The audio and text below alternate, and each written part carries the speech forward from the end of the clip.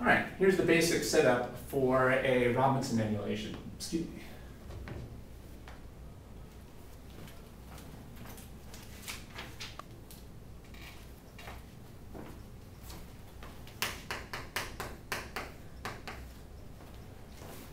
All right, now what would be reasonable to have happen here? Well, we have a base and a bunch of alpha carbons, so one reasonable thing is to deprotonate an alpha carbon and turn it into an enolate.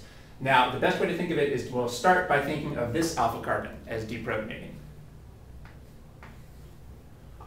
To start with, I'm just going to draw a real schematic of the reaction, and then we can go through the whole mechanism. So this is just to give you a broad overview. Now, what would this alpha carbon be likely to do now?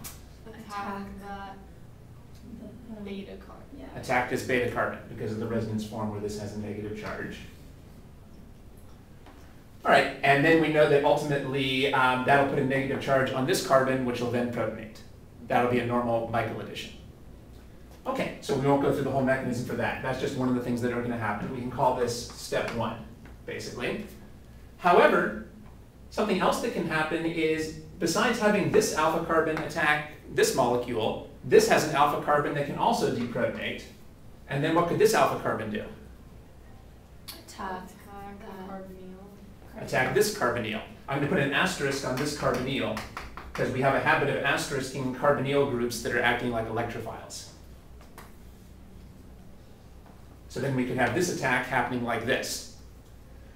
This is our step 2, although it's really got a bunch of portions. So this is the first part of the Robinson annulation, and this is the second part of the Robinson annulation. Remember that part 1 is basically a Michael addition. Part 1 is a Michael addition. And what's the name for part 2? What do we call it when an alpha carbon? Aldol. That's right, that's our aldol condensation.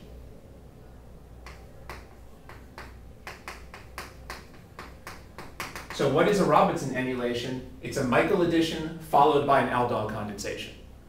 It turns out that it's always drawn with the Michael addition first and the aldol condensation second. I'm not quite sure why that is, but that you just memorize. The Robinson annulation is first the Michael addition, then the aldol condensation. And I guess what you get here depends on whether you're under hot or cold conditions. So depending on whether you're under hot or cold conditions, remember we could either have a category 1 aldol or a category 3 aldol. Okay, so if you're comfortable with the Michael addition and the aldol condensation, you can put all these steps together to get the product. So we might as well just go through the mechanism for that then.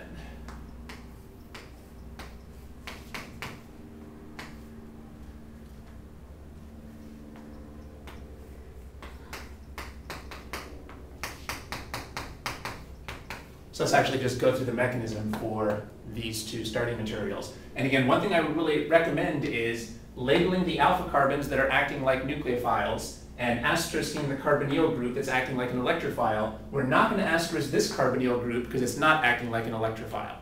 Let me point out one other point too. It's always one alpha carbon attacking one molecule and then the alpha carbon from this molecule attacking the other. We're never going to use two alpha carbons from the same molecule. That's not how this works. And something else to point out, we talked about this briefly in the last problem, the alpha carbon that's going to be attacking here is not this one. It's not the one that was unsaturated to start with. The one that's in good position to attack is this one over here that was never unsaturated. We talked about that before. In the course of the Michael addition, we're going to form an enolate where this alpha carbon has a negative charge. But it turns out that's not in a great position to form a aldol condensation ring. It's this alpha carbon here that was never unsaturated that's going to do the Robinson annulation. All right, so let's try to go through all the steps for that.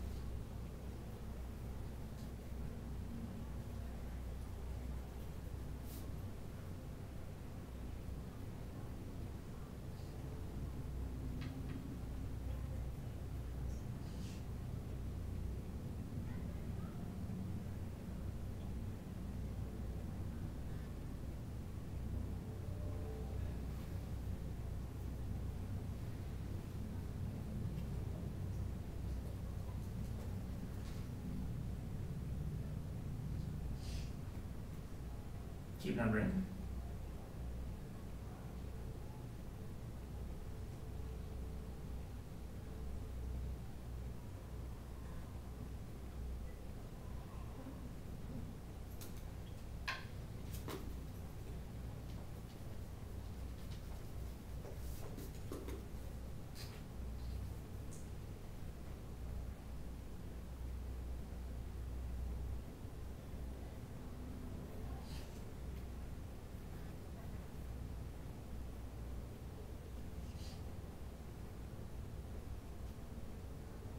Good.